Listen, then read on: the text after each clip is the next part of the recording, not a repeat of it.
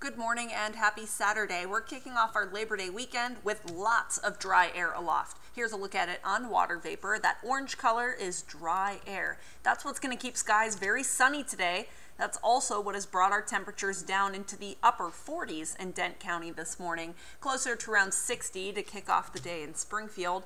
By this afternoon, highs approaching 90 degrees in some areas, mainly off to the west. We will be in the 90s area-wide starting tomorrow and Monday, with higher moisture levels expected, which could trigger a couple of showers and storms Monday afternoon and evening.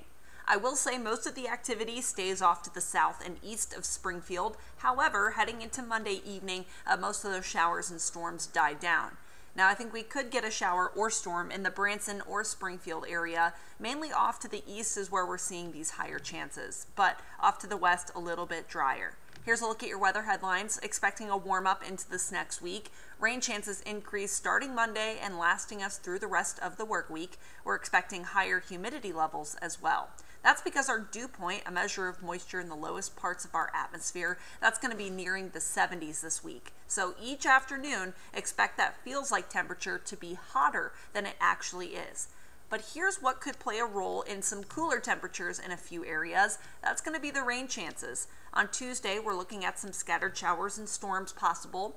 Literally every day this week, there is a chance for some storms. So expect those high temperatures to maybe change a little bit depending on the area that you're in and how much rain is expected.